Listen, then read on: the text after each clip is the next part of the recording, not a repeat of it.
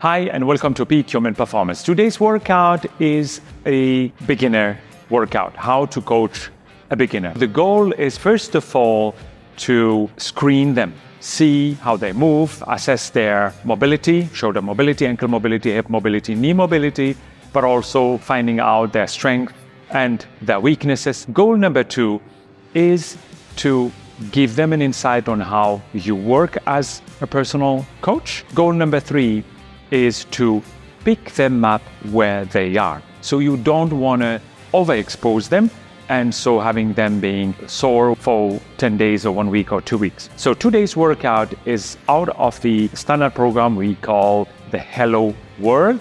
The Hello World will focus on a full body workout. We will be targeting the hamstring, we will be targeting the quads, mainly antagonistic muscle groups. We will be targeting the pec and the back using different working planes. Let's get started. For the first workout, we will be doing laying leg curl for the hamstring, and then we will be alternating this with lunges for better mobility and working on posture, on stretching the iliopsoas, teaching the client to work full range. Let's get started with the laying leg curl. I will start with a tiny weight. We have here 375. Okay, let's go.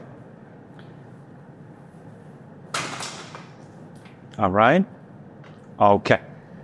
Let's check the weight with few reps. Maybe do 3 reps and see how it goes. The weight is good so far. So let's go maybe for 2 more reps.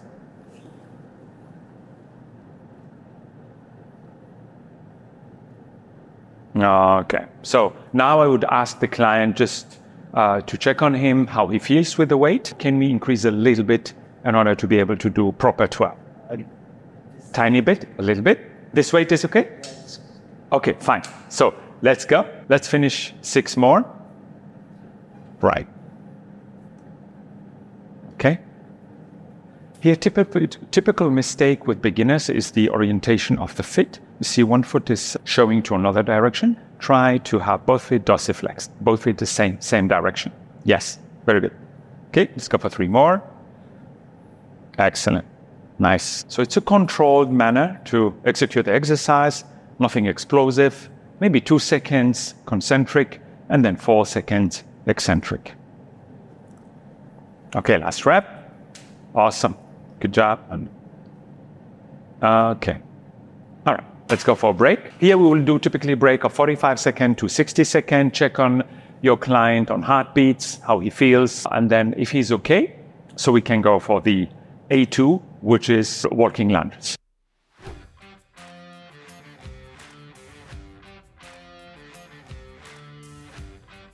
All right, in this special case, we have for you a bonus. Ahmed has flat feet, unaddressed flat feet. So that's what we saw just right now. Hence, one trick which is amazing, which helps your client to work on improving. It will not improve right away, but it will trigger the right stimulus for the feet muscle to stay upright.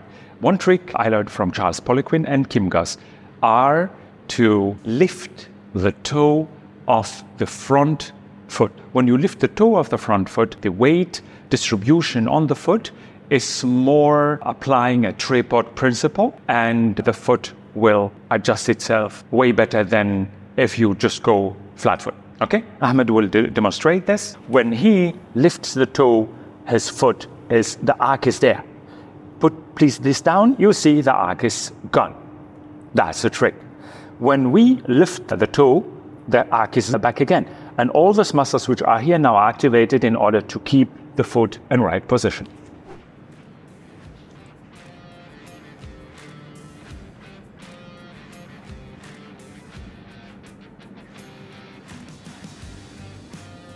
After this, we would be going for 3 more rounds of this or 2 more rounds. It depends really on his recovery.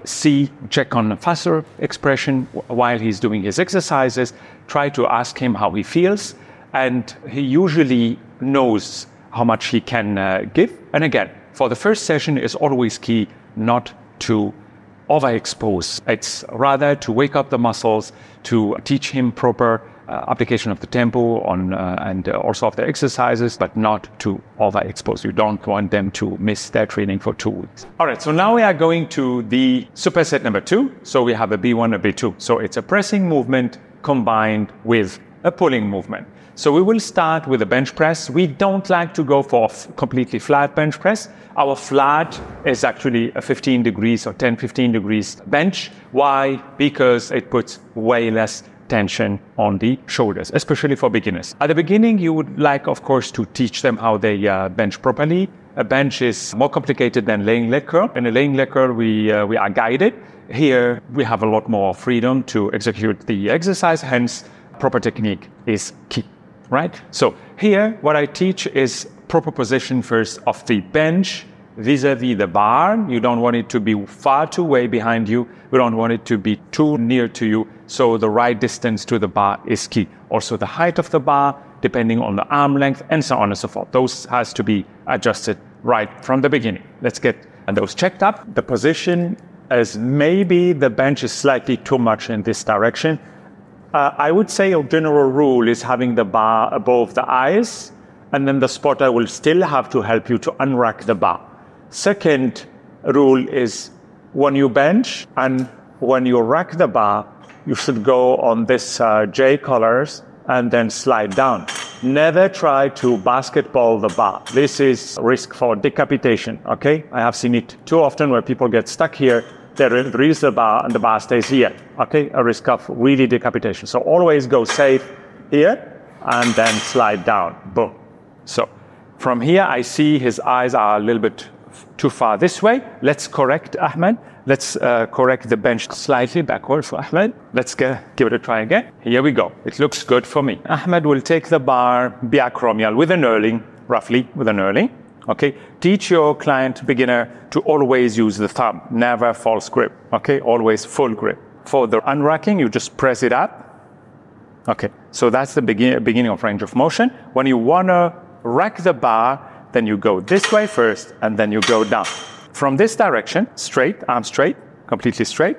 So we have a form which is a J form. It works this way, and then here straight. Okay, it's not straight. It's not a straight path. Okay, it's a J, then straight, and then you turn back. Okay, so I will guide you for the first reps. Touch, and then up, and then you come back over the shoulders. Now alone. Let's go for 2 reps. Awesome. Here, basically 2 rules. We want the elbow to have the elbow always under the bar to be efficient, biomechanically efficient. On the other side, we would like to end the range of motion with the bar being exactly perpendicular to on the shoulders. Okay, let's go for 2 more reps, Ahmed. Touch here, yes, and then you go up. Okay, very good. 1 more.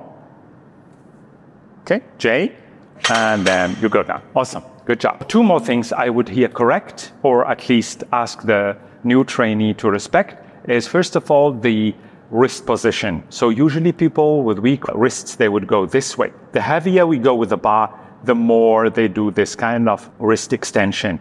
This is a blocked road. So if they get stronger while holding their wrists this way, it's very difficult for them to come back. So it's key and essential from the beginning to teach proper grip position. If you see the weight is just too much and he drops down, then go lower and teach him to come back to the right position of the grip. With all the training, with the deadlifts, with the Romanian deadlift, all the exercises, his grip will ultimately get stronger and he will be able to hold the bar properly. That's the first thing. The second thing is a bench press is a full body exercise. It's a multi-joint exercise. Even if we see only the arms moving, still the force, the contra force to hold the bar and move the bar is coming from the legs as well. And the legs are very important in a way that they bring in a kind of horizontal force into the construction. And then the whole construction, the whole body is stronger and prepared for heavier weight. People, for example, who lift their legs while benching, it's basically biomechanically inefficient. So you need the force coming from the legs. So I teach them to press not this direction, but an angle of 60 degrees roughly. Okay? Let me go under the bar and show you how it looks like when I'm activated vis-a-vis when I'm not activated. So I'm rack. So now I'm not activated. My legs are not applying, getting any force from the ground. Now I'm activated. Okay? I'm strong, way stronger. Again, you need to think about exercises like a bench press, like the squat. It's like you are a crane, you are holding a load, and if you are applying the force properly, using the force properly, the anchoring properly, you will be stronger, the body is safe, and can recruit way more muscle fibers, as if the brain senses, no, my contraction is weak, so you will just shut down. Enough said, let's go start it. With a beginner, be always behind him, but not in the way of his vision field, okay? Help him to unrack, get into position. That's our position. Make sure you are applying the force with the legs, okay? You press 60 degrees down with the legs, you are stable, and then you go down, touch, and up. Awesome, good job. Okay, think about the J, straight, and then yes. Okay, awesome, good job. Okay, that was too low. Touch here. Okay. Okay, J and up. The wrists as well. Try to keep the wrists straight. Yes. Okay. How is the weight? Is it okay? It's good. Let's go for 5 more. Try to feel the J. Okay? Okay. What I like to do as well is I go on their knees while they are working out and just check if they are really activating. Okay, I see there is a strength here. Right, nice, very good. Let's go for last one. All right. From here, you help him to go back and then rack safely. Now, a component of breathing. Breathing usually, if the weight is a medium weight, not too heavy, then usually the breathing will be out when you press out. So when you go for the concentric, you exhale, here you inhale. If it gets heavier, breathing techniques can vary. So now we are going for the machine row. So important here is to teach proper movement. So the first movement is he closes the shoulders first without bending the elbow, and then he would pull. Let's go. Correct. We typically go here for neutral position of the hand, neutral. This is pronated. This is supinated. Neutral is the easier and stronger for a beginner. Okay? We control that the shoulders are relaxed, not lifted. And then we are pulling in 1 to 2 seconds, controlled, and then 3 to 4 seconds back. He opens the shoulders, closes the shoulders, and then pulls. Right. We look always forward, proper breathing. So when he pulls, he exhales, and then here he inhales.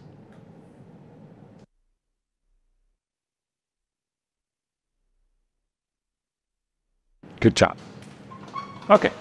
Now we are going for the third and last superset, which involves a pressing movement and a pulling movement using other working planes. So we will be going for the machine overhead press combined with the lat pull down. All right? Let's get started. For the shoulders, I like always to warm up using a lightweight and using small increments to ensure the shoulder is getting really proper warm up. Okay. All right. So here, the elbow, Ahmed, the elbow is under the bar here, as if it would be a bench press, and then you just press up. Yes. Okay. Check on your client's mobility. Ask if they feel any tension, any pain. Do you feel any tension, any pain on the shoulders, Ahmed? Any pain? Nothing? Okay. So let's go maybe for 2 more reps. All right, so we did a first warm-up set using 2.5 each side. So I checked on him. He said the weight was light, so we are going or double that. So we're going for 5 kg each side. Let's get started. 1, 2, 3, touch, and up. 2, 1, 2, 3, 4, and up.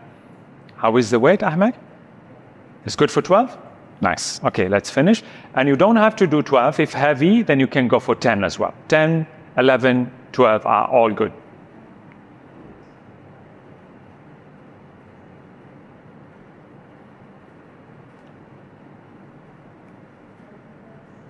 A nice rep.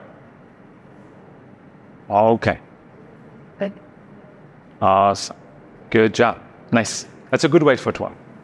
So we would do 45-second to 60-second of break, and then we will go for the antagonistic movement, which is a lat pull down. Here also we would go for a neutral grip.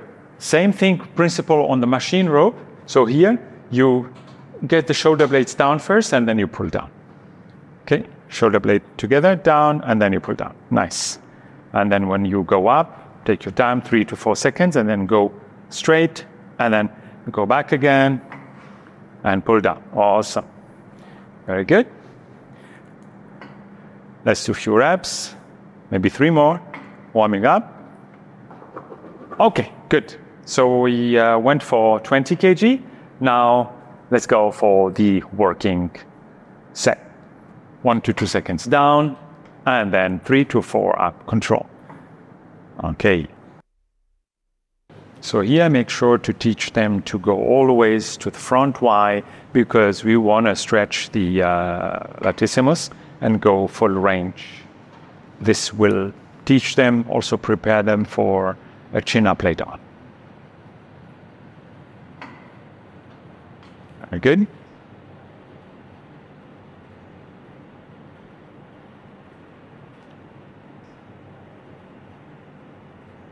Also here we will go to 45-second to 60-second of break, and then we go for 2 more rounds, up to 3. Here we go. So we have done, just to recap, 3 supersets. The 2 first supersets, A1 and A2, were targeting the hamstring and the quads, looking to ankle mobility, knee mobility, hip mobility, etc. Then the second superset, B1 and B2, was a pressing movement combined with an antagonistic pulling movement. It was 15 degrees bench press combined with a machine row. Then we went over to work on the third plane of a pushing and pulling movement. We did overhead press machine combined with a lat pull down. So in total, we did 3 sets of each circuit, and we did 12 reps each station. The breaks were something between 45 seconds and 60 seconds. So now, it always depends really on your trainee. If your trainee is a complete beginner, the first session could be, for example, applying just 8 reps. Second session could be, for example, using 10 reps. The third session, as it was now for Ahmed, was 12 reps. And then you always look into the facial expression. You look into how they are doing. You ask them how they feel the weight. You should never overexpose a client from the beginning. If you like this workout, you can purchase it on our website. Search for the program Hello World. We have 2 versions, Hello World 1, which we just did, and there is a progressive version, which is Hello World 2. I hope you enjoyed this content. If you like it, please do like, share, and subscribe, and share it especially with people who may need it. Thank you for watching.